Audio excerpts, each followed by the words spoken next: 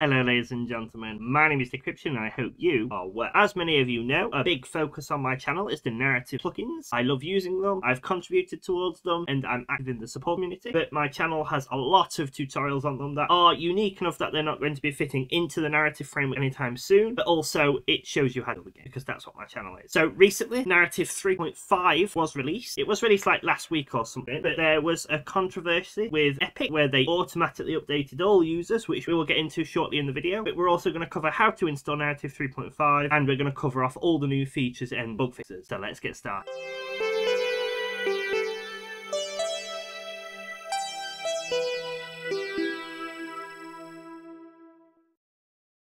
So what was the controversy I mentioned at the beginning? So around the beginning of this month, April 1st, ironically, narrative 3.5 was submitted for the new update. Everything was tested, it was all good, everyone was like, oh, for the first week, nobody had access to it. It was very weird. Normally Epic takes their time because they have to distribute it across some servers, but it's fine. During the second week, some people started reporting they were getting it, but it was broken. I couldn't test this because I couldn't download the latest version. All I could do was test the dev version of it, which was working fine for me. So we tried to help as much as we could. That's fine. After a few more days, it became the second week, and many people still didn't have access to the latest version of narrative. At this point, some of the community started emailing Epic, say, is there something wrong with the Unreal Launcher, blah blah blah blah, stuff like that. The very nice support assistant got back to them within a timely manner and admitted it was an Epic problem and they've resolved the issue with the plugin. It should start rolling out to people, and this is where it went downhill. But the absolute life of us and everybody in the chat I've spoken, we don't know why this is a thing, but whatever happened when they fixed it automatically forced the update onto every user who had narrative installed to the engine. As you followed me through the progress of this tutorial, I never install plugins to the engine. I try my absolute hardest to install the plugins locally directly to the project, and for anybody who did this was completely fine. They were untouched, which was good, but not the majority. Unfortunately, the majority installed the plugin just like the Epic launcher forces you to do and installed it directly to the engine. So all of these games that were in the middle of development, some were about to release, some were days away from a release,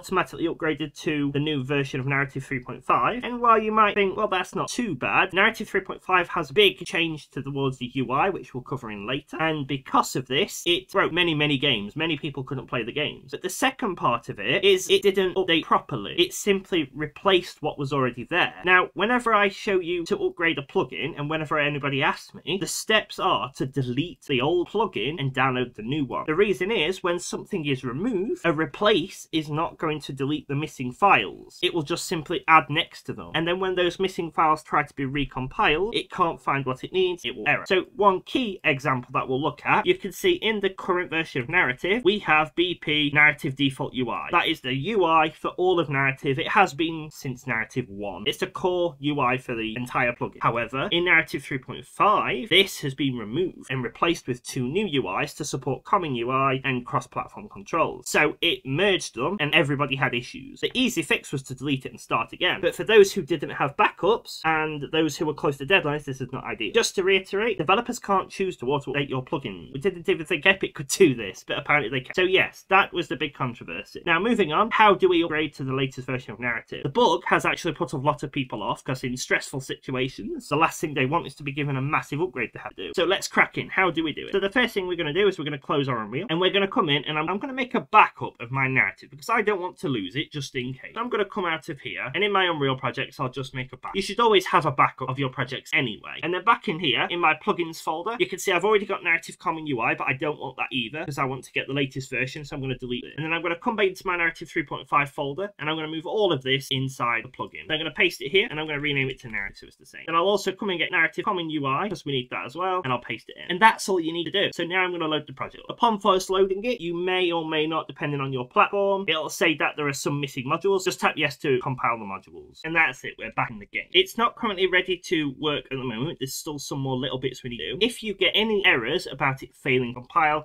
from source, blah blah blah, anything like that, the first step is to come into your narrative plugins, delete the binaries in the intermediate folders, and try it again. That sometimes fixes the issue. Just make sure you don't copy and paste over the top of the existing one. You'll just get loads of errors. So now we've got narrative compiled, we need to actually set it up in the new method. So I'm going to come to my player controller, which is where where I store my narrative component. So the first thing you'll see is we've got a bunch of errors already on begin play. So what it's doing is, because BP narrative default UI has now been removed, we need to do it in a different way. If you've got your other narrative plugin set up, you're already 90% of the way there. So what I'm going to do is I'm going to come and delete this old setup because we don't need it anymore. And I'm going to keep the change name there because we do need that. The change name is still good. And you'll see I already have a HUD set up in previous tutorials. If I open this HUD up, you'll see all it is just a normal widget that I've created, and it's got a few bits on. The important key one is narrative HUD. The narrative HUD is where all your interactable widgets sit. So your text, when you're picking options, that will render inside here. Just make sure that you search for the HUD and add it in. The next one you need is the narrative 3 overlay. And we'll just drag that in, and I'll make sure it's above this HUD here. And this is where all of your non-interactable goodies are rendered. So things like your dialogue or your quest, things you can't interact. And that's all you need to do with that, so I can hit compile and save. Now the benefit of this new way is you no longer need to link narrative component to it. It will automatically get the component it needs based on the updates it receives. So for example, if you receive quest started, whatever started that quest will pass in the narrative component, whether this is your party system or your friend's narrative system anyway, and it will use that to render the update. So it all takes care of it. If you don't have a HUD, just make sure you render it to the screen like so. We can now delete the narrative UI because we don't need it. If we hit compile, you'll see all the errors disappear. Now the last change you need to make is you need to right click on your narrative component, and remember, narrative component should only exist in one place. And I'm going to go to add event, and I'm going to go to on dialogue again. I'm going to drag off of dialogue, and I'm going to check for the free movement lag, and I'm going to add a branch after it. The final thing I'm going to do is I'm going to drag our HUD in, what we've saved up here, so make sure you promote it to a variable. I'm going to drag off, and I'm going to get the narrative 3 HUD, the one which handles your interactions, and then from here I'm going to drag off and do open menu, and I'm going to connect it to the false. In the activatable widget class, I'm going to set the narrative 3 dialogue. So the reason we're doing this is if you are using free movement in your game, just like all the previous narrative versions, you can't have free movement on and use player options, because free movement gives your player control to keep moving around, but the player options need the mouse to be able to click it, and you can't move around and click the UI. It's not how it works in Unreal, unless you've got some weird setup. So what this check does is say when we begin narrative, check for the free movement. If it's false, then we're going to render the actions so the player can click on the screen. The only other things you may want to enable is the quest journal. You can no longer spawn that using create widget. If you do, you'll get loads of issues. Don't do it that way. The correct way to spawn the quest journal now is, for my case, I'll just add a debug key, but add your keyboard key what you want, grab your HUD and your interactable HUD, open the menu, and then from the activatable widget, just pick the quest journal like so. Now, depending if this is your first time installing narrative plugins or not, the only other thing you'll have to do is make sure the common UI set is set up. So if you come to edit project settings and go to common input settings, you need to make sure that the narrative input data is selected. This is just a blueprint that controls what input scheme narrative will use for common UI. It's typical how you set common UI up, and it's just a data table containing all the different inputs. It's not currently set to enhanced input because Unreal 5.1 it doesn't support it. 5.2 it was experimental. So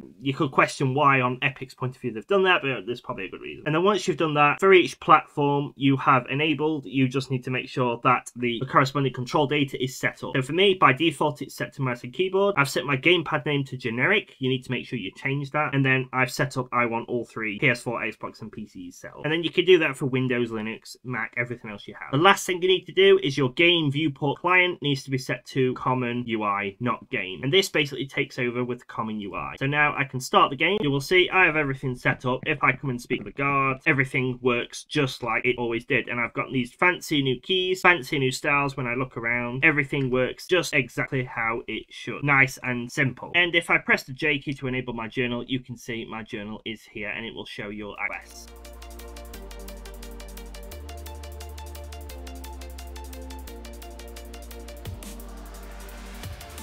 So what are the brand new features in Narrative 3.5? So the biggest one is the Common UI interface. Common UI is a brand new thing Unreal have added, which they have built for Fortnite, I believe, and it basically solves a lot of UI problems when you have layered UIs. So for example, you go to a form, you click a button and pop-up pops up, you change some settings, another pop-up pops up, and then on the old system, you had to reroute your input to each of these pop-ups to control what it does. So in this menu right here, if you press up or down, which side is it going through? The social menu menu or the menu. Common UI takes care of this by taking over whichever UI is rendered on top, takes the element, the input routing, so you can control specifically what happens. And in this case, if these were at the same time and you use left and right to go across, you can also control that because it'd be one UI. And it does a bunch of different things. So you can see here we have a modal asking you to quit, and then as you go left or right, it will go confirm or decline. It won't do it behind. And that's what the benefit of the other benefit of Common UI is. It makes cross-platform input super simple compared to the old method. So it gives you all the icons and everything you need. It takes care of the input switching and shows you the UI on the screen super simply. So if you remember an old tutorial of mine, I showed you how to do interactive input. On that one, I said the only way you can detect the control scheme at the moment is via C++. That has now been removed. You literally just drop on, I think it's a common activatable widget, and it will tell you the control you need for it. That's just a flowchart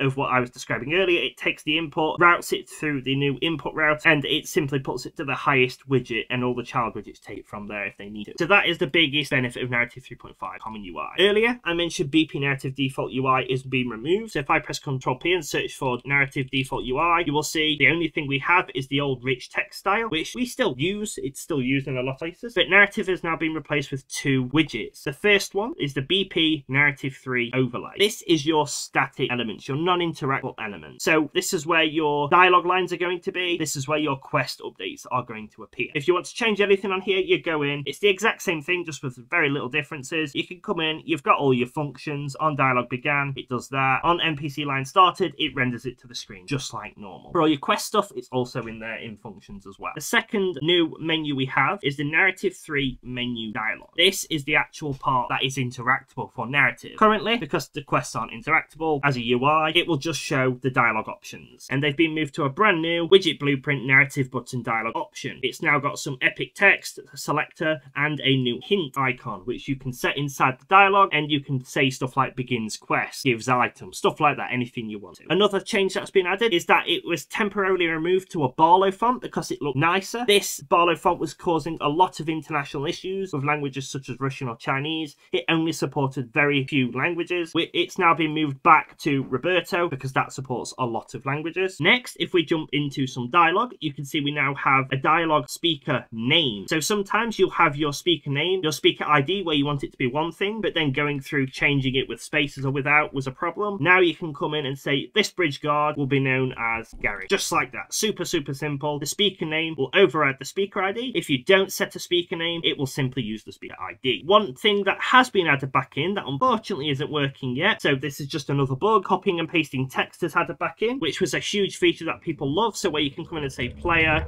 hello YouTube, if I copy this, you should be able to paste in. For some reason, this doesn't work. It was supposed to work and it worked in the dev version, but it's not working in the live version. So that's onto the bug list. One big key thing that has been removed is that the waypoint system has been removed from narrative quests. If I go into the new random quest, before on most go-to locations and such, you had a show waypoint option. This has now been removed due to several issues and compatibility issues with Narrative Navigator. So just to appease those who don't own Narrative Navigator, I have deployed a mod online with Ruben's full permission. He's fully happy for this to go live, and I will continue to try and support this as best I can, where it adds it back into Narrative 3.5. Really easy to install. Just download it, stick it in, add the little interfaces you need from here, and you will get up and working. Everything is step by step. I might even add a video one day. Some other changes that have taken place. When you're loading, it used to call all the UI updates, so you'd see quest started, quest started, quest started, quest completed, quest completed. It no longer does that. It will only do it in the background for you. Conditions which would stop dialogue running. So if I had conditions on both of these and they failed, but you called begin dialogue, it would crash narrative. That has now been fixed. The quest journal didn't have a scroll bar when you had many tasks. That has also been fixed. There was a very unique bug that if you start